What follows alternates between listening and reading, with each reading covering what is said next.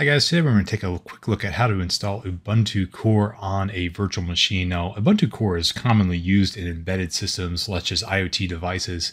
I want to show you how to install it on a virtual machine so you can work with it as you would if you're programming or something like that. So you don't have to have a physical device to actually program against Ubuntu Core and use it. It's actually pretty easy to do. I'm going to be using VirtualBox, so I'm going to walk you through how to set up VirtualBox for installing Ubuntu Core, and then I'm going to install it, and then I'm going to install a snap to it so you can see kind of how that process works too. First thing we need to get is Ubuntu Desktop. And the reason why we want to download Ubuntu Desktop is because we need this to install the actual Ubuntu Core image onto the virtual machine.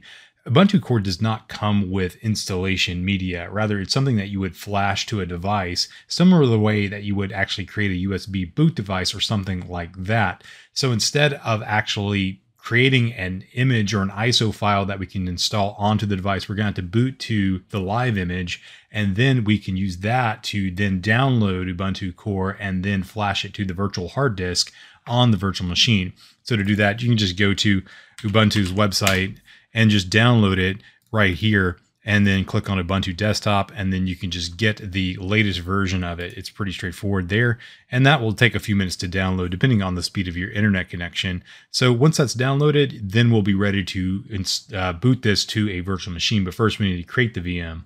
Go ahead and install a VirtualBox. It's really easy to do that. Once you have a VirtualBox installed, you can then create the VM. You can see I have Ubuntu Core on another VM right here, and that's the one I've been using for dev work. But I'm going to create a new one right here. I'm just call it Ubuntu-Core-Demo. And that's just going to give me a new image that I can then use for this particular demo here. So once I have that typed in, it's going to detect that I want to use Ubuntu 64-bit, which is fine for this. Now I'm going to give it 2 gigs of RAM or 4 gigs if I wanted to. 2 gigs is going to be more than enough for this VM because Ubuntu Core is a pretty minimalist distro. It doesn't require that much, so 2 gigs would be fine for this. And 10 gigabytes is more than enough for this as well. It's a pretty small footprint. Installed is about 1 gigabyte, so 10 gigabytes is more than enough for this particular installation. So I'm going to go ahead and create this. I can use VDI, VHD. That's not really relevant. You can pick whatever you want.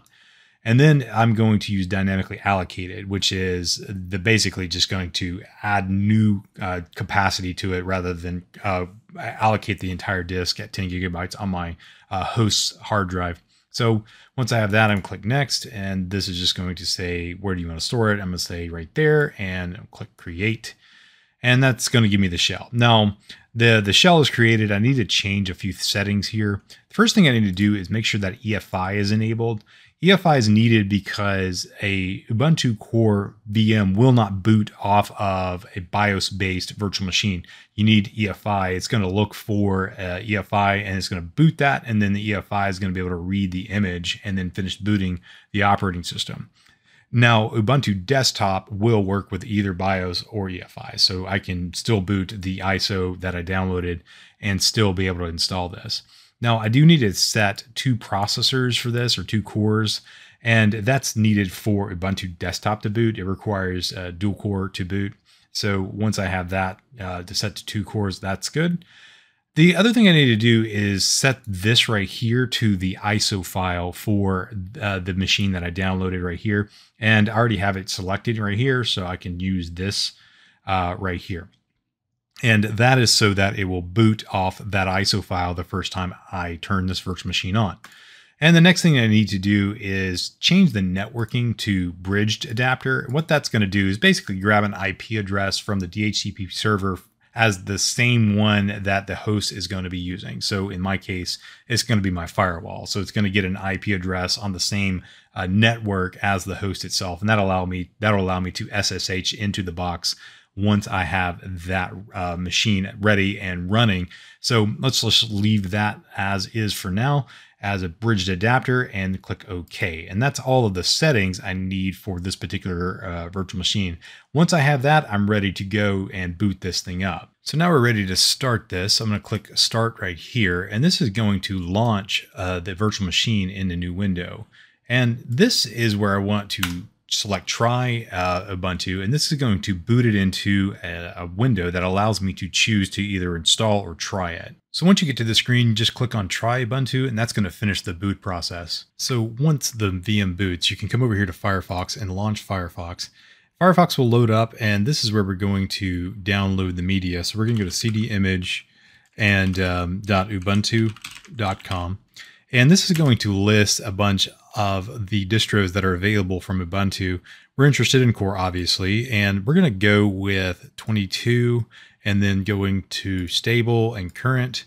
And that's going to bring us to this page here. Now, this does have a couple of options on here because we're running on x86 hardware or AMD 64 hardware, whichever you prefer. We're going to download this image right here, and that's going to bring it down to the local storage for this particular ISO that we have right here. So now that we've downloaded that, we can start a terminal session. So I clicked on activity and I'll type in terminal up here, and that's going to give me a link to click on that. So it'll allow me to launch the terminal emulator right here on this particular desktop.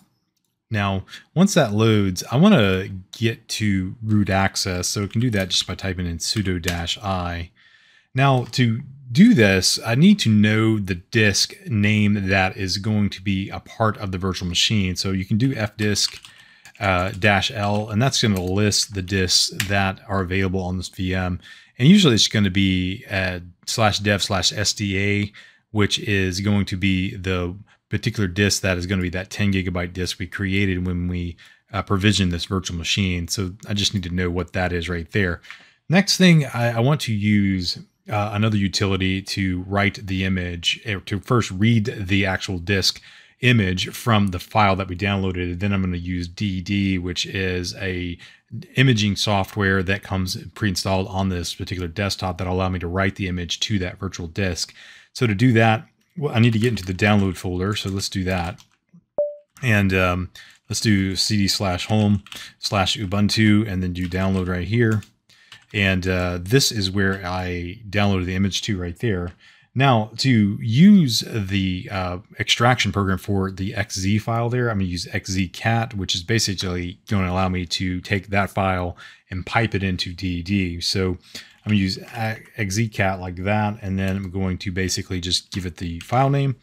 And so I typed in utab, and then it's going to allow me to then pipe this into DD. I'm going to use DD, and then the output file, or basically the output destination for DD to write to, is going to be /dev/sda like that. Now I want to give it basically the block size, which is what BS stands for. So I'm going to do 32 megabyte block size, which is fine for this. And then you can do like status equals progress or whatever it is you want to do. And then lastly, we want to close that out with sync to ensure that it actually syncs the disk, to ensure it finalizes the write once everything has been written using the command. So let that run, and it takes a few seconds or minutes depending on the speed of your drive. Now, once that's written, we can reboot the machine, and it will reboot a few times. But once we have the machine rebooted, it reboots a few times. If it finishes the provisioning process, we're going to be able to use Ubuntu Core on the VM. So I'm going to close out this terminal right here and close out the browser if you want to. You can do whatever you need to, but come up here to the power button and just power off the machine, and then go restart, and that's going to ask me to restart, and that will reboot the machine, but it's probably going to eject the media, and then it's going to boot up into Ubuntu Core, and we'll come back when that finishes. The next thing we need to do is actually in a browser, we need to get to an Ubuntu One login so that we can associate Ubuntu Core with a particular login, so it'll import the SSH keys from Ubuntu One. This is good for dev purposes. So when I go to login.ubuntu.com, I can click on login or create up here in the top right. I'm already on that screen, so I'm just going to log in. If you don't have an account, just choose the option and sign up for an account. I'm going to put in my email and my credentials here, and that's going to allow me to log into this particular account right here. And once I've logged in, I'm going to want to import my SSH keys. Now, I've already imported my keys here, Now, you can do this however you so choose to generate the keys. The best way to do it on Windows is really just to launch Terminal. And with Terminal, that will give you the ability to run SSH-keygen. And that is also available on Mac and Linux as well. And this is just going to generate a public-private key pair using RSA. Notice where it writes it. So it's going to write the private key to this file right here, and it's going to have a associated pub file. And so to do that, it's going to ask me for a passphrase when I create this as well. I'm not actually going to create it since I already did this, but I'm going to get the public key. And to do that, you can just type in cat and then type in id._rsa.pub, and that will actually write out the public key. So once you have that, it'll put the output to the screen, and then you can copy and paste that down into this box here, and then click import SSH key. And then you'll get something that looks like this right here. And once you have that, now you can log in to the machine for provisioning. So to do that, let's come over here to my virtual machine that I have currently running, and it's going to ask me to configure this. And I need that email address so it can import those keys. So I'm going to press enter to configure this, and it's going to attempt to set up the network and do other things like that. So it's attempting to grab an IP address right here, and it got one from my network. And then I'm going to hit done, and I'm going to put in my email address from Ubuntu One, and that's going to allow me to import the SSH keys from Ubuntu One. So it says I typed in my account wrong. I put in 2 B's. So let's go over here to the box there, and remove that B and hit done. And that's going to import the keys into this particular virtual machine. So now I can SSH into this box. So let me pull up my terminal again, and let's launch a terminal window right here. And this will give me PowerShell, and I should be able to SSH in using the username I gave it, and also the IP. So 10.0.1.65 is the IP address for the VM.